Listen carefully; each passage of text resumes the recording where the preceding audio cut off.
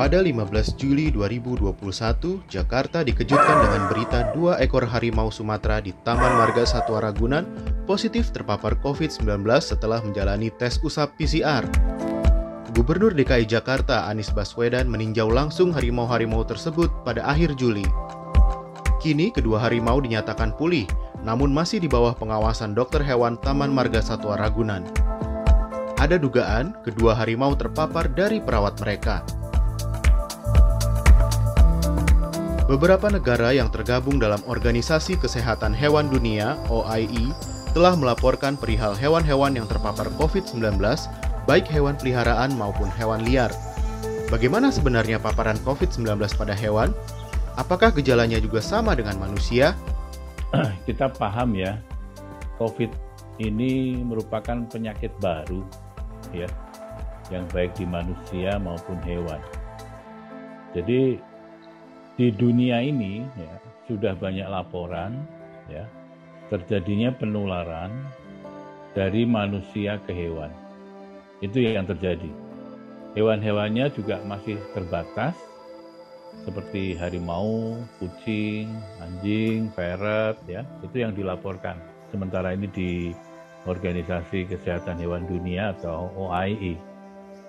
Nah, ini setelah dari kacamata kedokteran hewan, kenapa ini bisa dari manusia ke hewan? Karena ternyata virus ini memiliki kondisi di mana dia itu bisa menempel pada reseptor. Untuk apa? Ya untuk bertahan hidup virus itu. Ya. Karena di situ ada satu reseptor yang mudah virusnya berkembang. Nah, di situ itu menunjukkan gejala apa? Kucingku kalau kena COVID kayak apa sih? Ya, pertanyaannya seperti itu. Jadi karena ini menyerang paru-paru, biasanya juga sama, terjadi sesak nafas secara mendadak.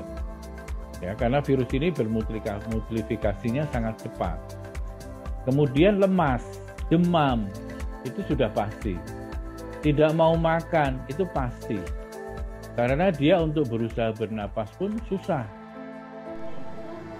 Di Indonesia banyak warga yang memiliki hewan peliharaan, khususnya kucing dan anjing. Pemilik hewan pun khawatir jika kucing atau anjingnya berpotensi terpapar Covid-19.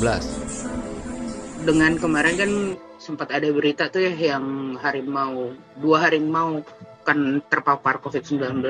Gue sebagai orang yang tinggal bersama hewan-hewan peliharaan gue tuh 50-50 sih. 50-50 dalam artian sedikit cemas tapi nggak terlalu berlebihan cemasnya gitu.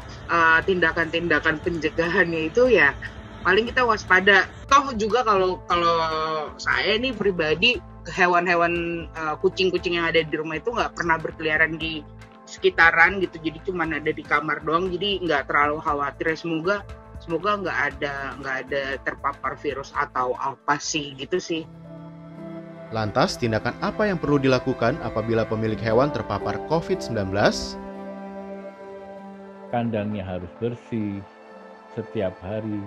Kemudian makanannya, kalau bisa jangan makanan yang sisa-sisa, tapi berikan makanan kucing atau makanan anjing. Ya, kalau perlu ditambah dengan vitamin. Ya. Nah, bagaimana bila pemiliknya terpapar? Disarankan segera memisahkan kucing-kucing itu dengan pemilik yang terpapar COVID. Karena kalau itu bercampur, yaitu tadi akan terjadi penularan. Loh kok bisa? Penularannya bisa melalui udara. Ya, bisa juga melalui droplet. Ya, dengan tidak sengaja pemiliknya nyium-nyium kucingnya.